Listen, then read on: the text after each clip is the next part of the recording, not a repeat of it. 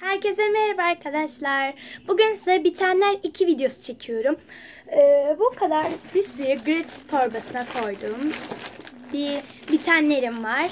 Elime gelenle başlayacağım. Evet, bunların 2 tane olması lazımdı. Evet. Bu annemin şampuanları benim arkadaşlar. Elsevin saç dökülmesine karşı şampuanı. Annemin saçları çok dökülüyor. O yüzden bu şampuanı çok seviyor. Ben de bunun kokusunu çok seviyorum arkadaşlar. O yüzden ne dökülmüş buna? Bilmiyorum. Bir şey dökülmüş ama. Her neyse bir şey dökülmüş. Bu ikisini çok seviyor annem. O yüzden fazla bulunduruyor evde annem. Ben de bunun kokusunu seviyorum. Bazen kullanıyorum, bazen kullanmıyorum.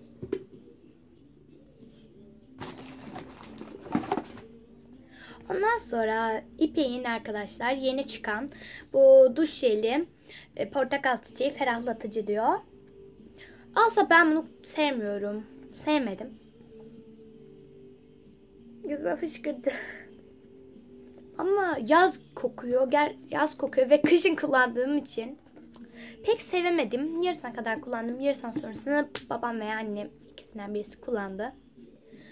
Onlara vermiştim çünkü kokusu bayağı fazla olduğu için ben şuraya kadar yazın kullandım. Ondan sonrasında annem veya babam kullandı. İkisi de kullandı.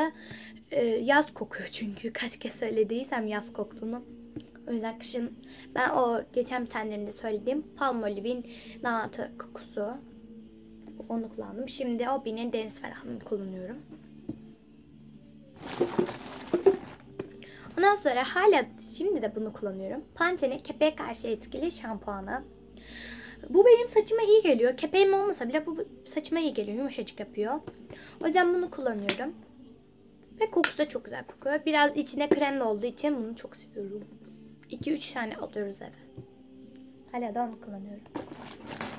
Sonra Elidor'un onarıcı ve yeniden yapılandırıcı bakım şampuanı.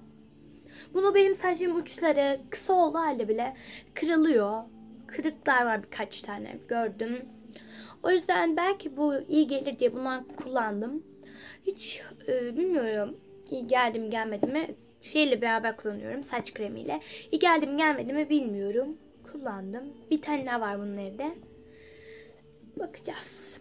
Bir daha kullanırım belki. Belki sonra kullanırım bilmiyorum. Arkadaşlar bu dostluk maması. Kediler için, köpekler için de var. Migros ve Tansaç'ta satılıyor bunlar. Bana bir Türkçe öğretmenim almıştı. Adını söylemeyeceğim. Belki istemez. Türkçe öğretmenim aldı bana bunu. Tansaç veya Migros'ta satılıyor. 1 lira. Gerçekten de çok uygun bir fiyat. Yani dışarıda kedileri, köpekleri böyle ben çöpün kenarına döküyorum. Çok orada olduğu için böyle döküyorum. Yiyorlar yani. Çok hoşuma gittiği için bunu bir tane koymak istedim. Size göstermek istedim. Ondan sonra Kipa'nın arkadaşlar 90'lı peçetesi. Ben Kipa'nın ürünlerini seviyorum. O yüzden de alıyorum. Ondan sonra Watsons'ın şu Küçük Prens yapmışlar. Bir ıslak mendilini bitirdim. Üçlüydü galiba. Aynen üçlüydü. Hatta diğeri de şuralarda bir yerde lazım. Neyse gelince göstereyim. Geçen bitenlerimde de gösterdim. Sleepy'nin 70'li ıslak mendili. O yüzden çok fazla durmuyorum üstünde. Ondan sonra Fresh Baby'nin kaçlı bu? Yazıyor mu? 72'li ıslak mendili. Bunun yarısını ya kullandım ya kullanmadım. Çünkü yarısından fazla çöpe gitti arkadaşlar. Kurumuş yani. Ben kuruyan ıslak mendili ne yapayım? Yarısı çöpe gitti. O yüzden ben bir daha bundan alacağımı sanmıyorum. Yani almam daha doğrusu. Zor günde kalsam bile almam. Çünkü yarısı çöpe gitti. Yarısından fazla tane. Birkaç tane demeyeyim de 20-25 tane ancak kullanmışımdır. Onun üzerine Kipa'nın 3 al bir öde kampanyasından Yasemin kokulu ıslak mendili. Aynısından. Sonra Benri'nin hidrofil pamuklarından bir tane bitirmişim. Öyle. Bayağı büyük. Bana da bayağı yetti bu. Koskocaman ve çok memnunum. Benim pamuklarından kim memnun değil ki arkadaşlar. Ondan sonra bir adet Garnier'in saf ve temiz arındırıcı temizleme jeli. Doğal nem yaprağı ve çay özleri diyor. Ben bundan gerçekten çok memnun kaldım. Köpürmesi gayet güzel. Temizlemesi de gayet güzel. Ve gözenekleri çok güzel açıyor arkadaşlar. Tavsiye ederim. Ondan sonra babamın bir tane işte deodorantı var. Deodorant değil de rolon mu desem ne? İşte ondan var. Rexona hemen bitirmiş bunu da. Memnun kaldım kalmadı mı bilmiyorum. Sormadım. Sadece al bitenlere koy denenen dediği için ben de aldım koydum.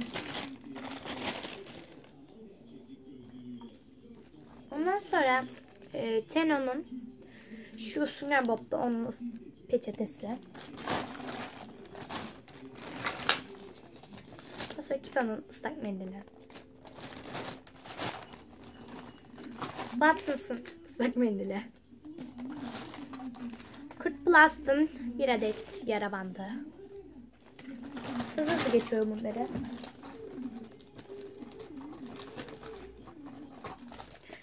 Ondan sonra arkadaşlar Nova'nın bir adet peçetesi. Fan'ın deodorantı. Fresh and Dairy diyor. Lotus Flower diyor ama Lotus çiçeği olduğunu sanmıyorum çünkü kokusu öyle değil. 48 saat kalıcı diyor. Kalıcı da değil. Yani 1-2 saat kokusu geliyor sonra uçup gidiyor galiba. Öyle bir şey. Hava zaten bitirdim. Bundan bir tane daha almıştım. 2 tane almıştım. Mecbur kullanıyorum onu. Ne bileyim. Bilmiyorum. Belki alırım belki almam bir de ama alacağımı sanmıyorum gibi bir şey. Ondan sonra arkadaşlar Garden Max'ın papatya özlü saç rengi atıcı bitkisel losyon diyor. Ben saçlarımı şu an belli olmuyor ama saçımı papatya suyuyla açıyorum. Şöyle şu daha açık, şurası daha koyu. Gözüküyor mu ki? Yani çok az gözüküyor kamerada ama açıldı yani bayağı açtı saçımı bu. O yüzden bunu sevdim. Canım.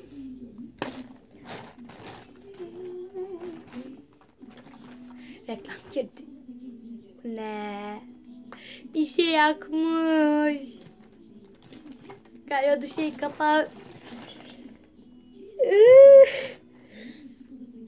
Loris parfümün şöyle akmış her yere. Loris parfümün K102 numaralı şeyini bitirdim. Her yeri bir şey oldu. Parfümü bitirdim. Gerçekten çok güzel kokuyor. Yani tavsiye ederim bunu da. Loris parfüm varsa sizin oralarda da alabilirsiniz. Ben bunu ne yapayım şimdi? Şunun içine atayım. Evet elimi sildim. Bu şeyle akmış. Poşetin içine akmış. Her yerde var. Her neyse sorun değil. Benim video çekmemi önlemez. Gelirse sileceğim zaten. Benim otel videomu izlediyseniz arkadaşlar BC Spa Oteli'nin şampuanını alıyorum. Ben şampuanları alıyorum. Otellerden alıyorum. Ve çok güzel oluyor. Ben bunları duş jeli olarak kullanıyorum çoğu zaman arkadaşlar. Kokusu hoşuma gitti. Bir kere duş jeli olarak kullandım. Güzel de kokuyor. Ama açamadım. Çok güzel kokuyor. Yaz gibi. O yüzden bunu da kullandım. Gayet de memnun kaldım. Arkadaşlar şu beri şeyin içine attım. Güzel. İkisinde de vardı.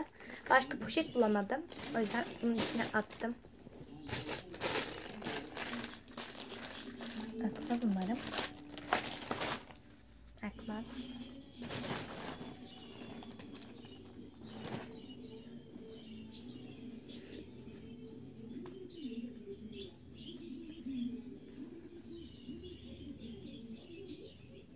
Ondan sonra arkadaşlar Afrodit Paris'in şu pembe renginde dudak kalemini bitirdim. Böyle. Ama çok güzel yapıyordu dudakları. Ben bunu ruj niyetine kullanıyordum yani. Bayağı güzel yapıyordu çünkü.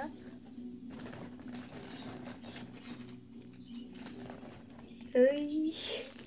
Papya'nın klasik mendilleri. Bunun içine atayım ben. Yenemesin ya. Öbür türlü koydum ki ya. Hemen akmış. Oo, her yere gelmiş artık. Bundan sonra söyle. Galiba. Bunda yok bir şey.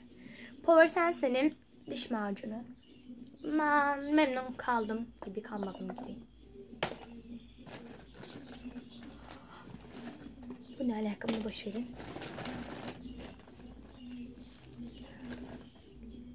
Ondan sonra Serpak mendil. Sana ben nasıl yani? Annem müzik açmış.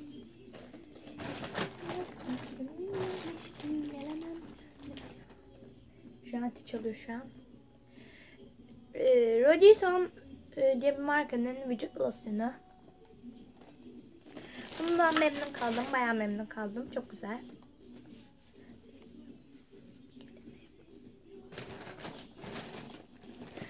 Ondan sonra Olive'in parlatıcısını bitirdim. Ondan sonra perdesini bitirmedim aslında. Parlatıcısıyla kendi rengini yarattım böyle. İsterseniz bunun videosunu çekebilirim. Oje yapama diye. Aşağı yorumlara yazın. Çok yorum gelirse yaparım. Yorum gelmezse yapmam. Böyle. İşte. Ondan sonra ne var? Colgate'in standart diş macunu akmasın. Neden? Neden ama? Neden? Bakayım başka bir şey var mı? Yok. Arkadaşlar şu an poşetin içinde sırf duş jeli var. Az bir şey kalmış. Şöyle gözükecek mi? Gözükmedi. Evet, benim videom bu kadardı arkadaşlar. Bu videoyu beğendiyseniz like butonuna tıklamayı ve kanalıma abone olmayı. Oje yapımını isterseniz yorumlara yazmayı unutmayın. Hoşçakalın.